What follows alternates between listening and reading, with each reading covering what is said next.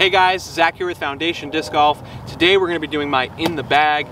Yes, I am amateur and you might not care what's in my bag, but maybe you guys can relate with what I have. I do throw a mixed bag, so we will start with the putters. But first, I'm using this Discraft grip bag. I'm loving it, very comfortable. I had a Prodigy bag before, it wasn't as comfortable. This fits less discs, which is actually great for an am. If you have too many discs, it's almost not good. So first we're going to go through the putters. We'll start with the most overstable. I have two zones. I have a Cryztal zone and a ESP zone. The Cryztal zone is the one I go to most. The ESP one I added just recently, but both are overstable and reliable. But some would call this also a mid. I'd say usually I'm throwing this anywhere from 300 feet to 100 feet. Maybe even shorter, but this is definitely a reliable disc. If you don't have it in your bag already, I would try it out, but I do carry two. So next we're going to go to my throwing putters. Throwing putters are new for me. I didn't always. Usually if I'm throwing a putter, I'm probably going to be throwing it lefty, but I have two Lunas. I've got the Cryztal 5-time Luna and I've got an ESP Luna with a little bit of Z in it. I've been really liking this ESP Luna since I've gotten it. It is, it's got that straight flight with a reliable finish. Same thing with the Cryztal Luna. I haven't really found much of a difference between them yet, but I will keep them both in my bag as I keep throwing them. I will see which one will be for which shots. And then next to my putting putters, these are not Discraft. I'm still using McPros. I've been switching between PA3s and McPros. You might say, wow, it's very different. It's because they are. One has a bead, one doesn't. One's overstable, one's not. One's glidey, one's not. But with my putting woes, I have found that the more glidey the disc, it's actually going to help me more just because I can, keep it on that straighter line for a longer period of time. So I'm definitely going to be practicing putting more, and I will be practicing with these. So hopefully I can get my putting better. Next, we are going to move into my mids. I have a few of those. How many we got? We got 1, 2, 3, we have 6 mids. So first I'll start with most overstable. I have the Buzzz OS. I love this disc.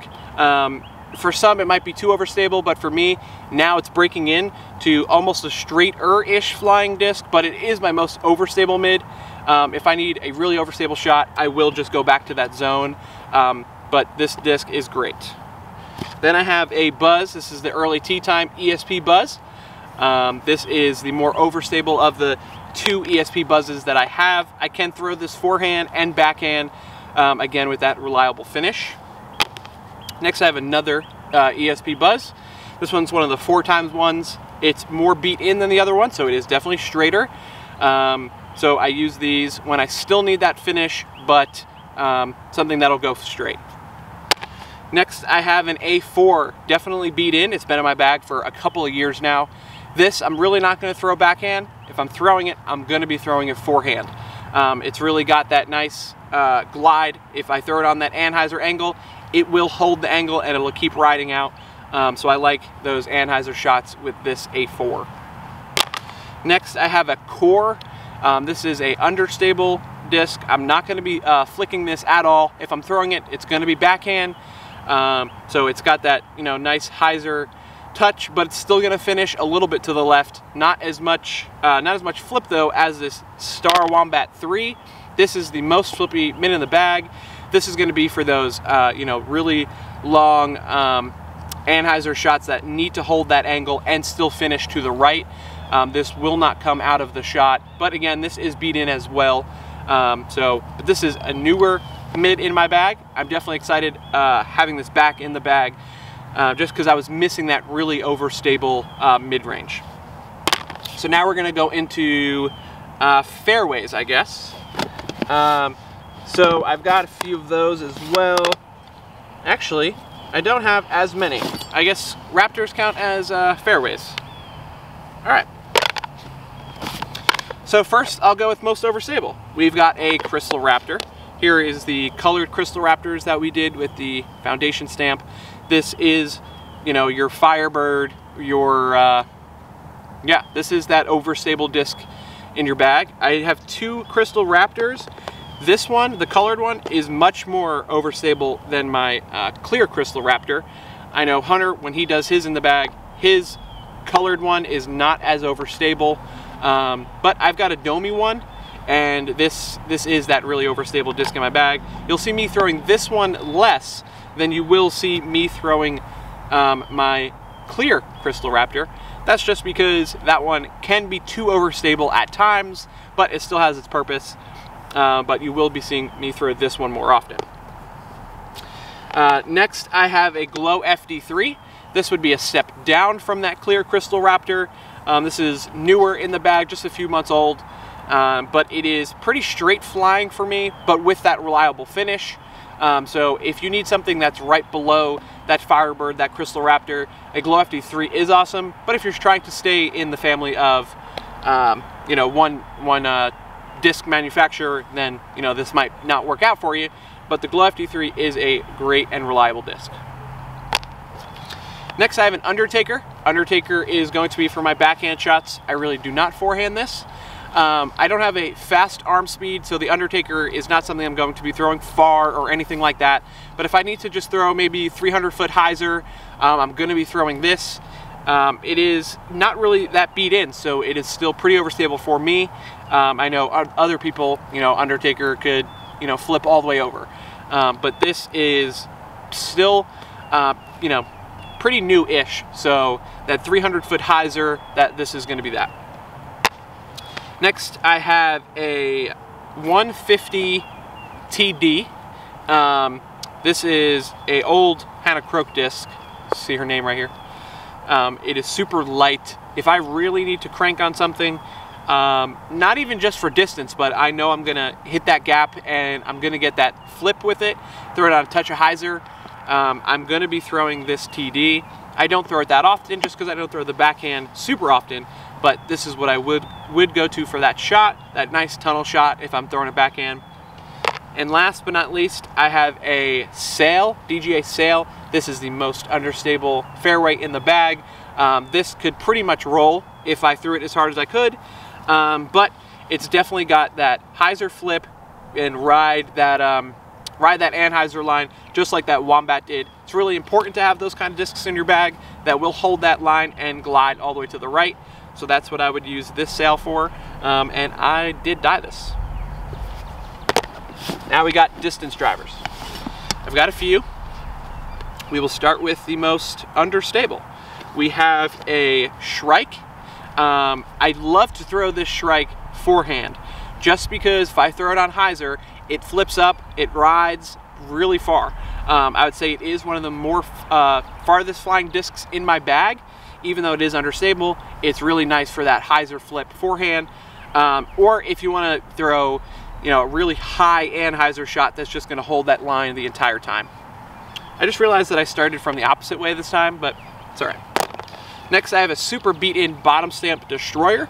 This is from 2017, so it's been in my bag for 3 years now. You could probably tell how beat-in this thing is. It is very, very straight for a destroyer. Will most likely flip over too if I throw it too hard. But it's, you know, just a step up from that Shryke that I just showed you. I've been throwing this less and less, but I still throw this a lot, as you could tell. And like I said, it's been in the bag since 2017. Now we have a Zeus. I think this plastic is Z. These were limited to, I think, 1 of 50 or 1 of 100. So you might call me dumb for throwing it, but it's beautiful. So I love throwing this for distance shots. I have 3 different Zeuses in the bag, each different stability. So this Z Zeus is the most understable. Lots of glide, obviously, with all of the Zeuses, but the most understable. Next, we have the big Z Zeus, right here. This is just a touch more stable than that Z Zeus. Still tons of glide, but these are pretty similar, these 3, but still just a little bit different for each shot. And then I've got the ESP Zeus here, which would be my most overstable Zeus, but not the most overstable distance driver in my bag. This is when, you know, I throw the Zeus when I'm really going to crank on something that needs a ton of distance. But next, I have a destroyer. It's got a piece of glow tape on it, but this is, whoa, this is a pretty old destroyer, but this I know if I put on anhyzer, it's not gonna roll. These other discs, you know, they might, if I put on too much anhyzer, they're gonna just dig into the ground. This one will not, but it's still got that hard finish to the right. So if I need something super far and I need to crank on something, maybe a headwind or something like that, either I would go to this destroyer, or last but not least, the Force. This Force is super pop top. I don't know if you guys can see that, but it is super, super overstable. I would even almost put it on the level of a Cryztal Raptor, for me, overstable. I'm only throwing this if it is a dead headwind. Other than that, I really wouldn't have much use out of this. Or overhand is what I would use this for. I used to throw something like a Nuke OS, but I just found as I'm getting a little older, not old, but my shoulder isn't as young as it used to be, so I'm not going to be throwing those as often, and if I do, I don't need, you know, 400 feet of distance out of it. I can still get this Force to go about probably 350 overhand, but this is the most overstable distance driver in the bag. So now we will go into my side pockets. I've got a few things in these pockets. I've got two minis here. I got a Foundation mini and a Discs Unlimited mini. I don't use this mini for marking discs, but it's actually for my dog when he comes to play. I throw this for him. This is what he chases. He's too small to carry large discs. So those are the minis. What else?